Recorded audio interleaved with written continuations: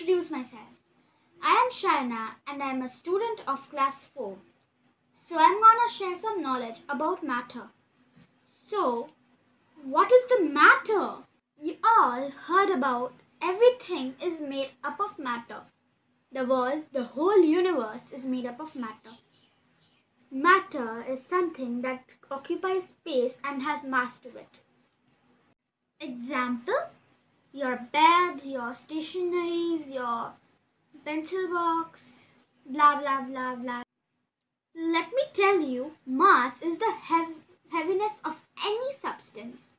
Almost 99% of the human body is made up of matter. Well, human body is made up of 6 elements. 6 elements are nitrogen, oxygen, carbon, hydrogen, calcium and phosphorus.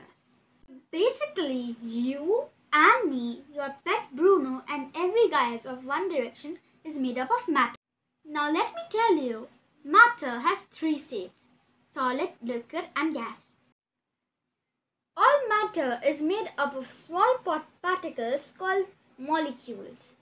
In solids, the molecules are closely packed due to intermolecular force of attraction. They have least space in between.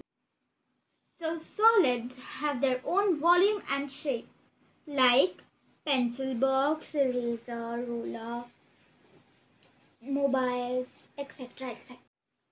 In liquid, the molecules are not very closely packed, but they are not like gases.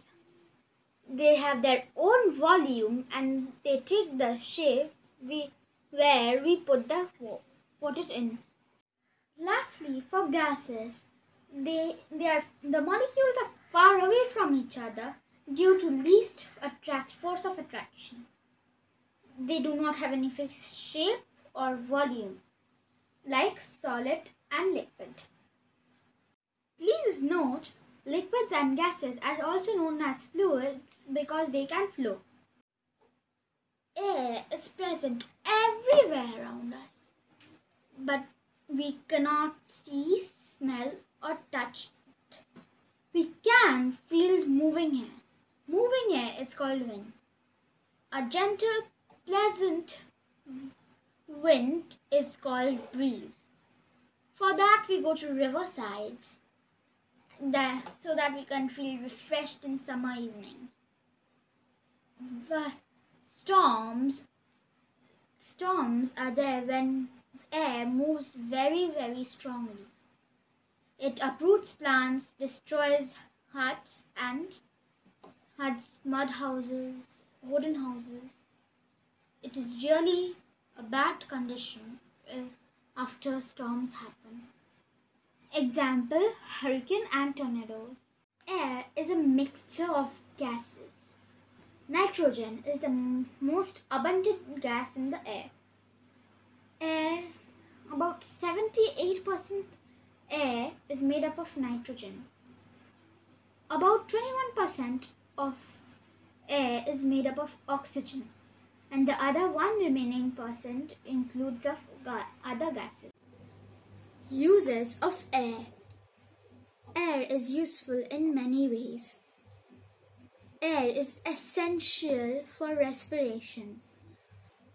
Plants use carbon dioxide from air to make their food. This process is called photosynthesis, so that we can get our food. Air helps birds to fly, air helps things to dry, air is used to fill balloons, tires and footballs. Air is used to run windmills to generate electricity. Now I'm going to do an experiment to prove that air occupies space.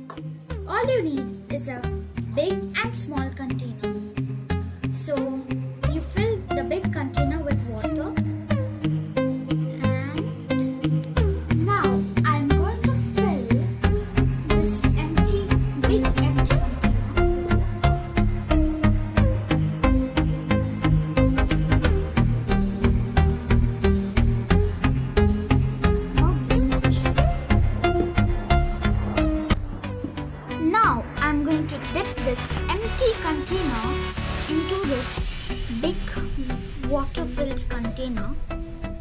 upside down and upright, it will go like this. You can see the bubbles are coming out.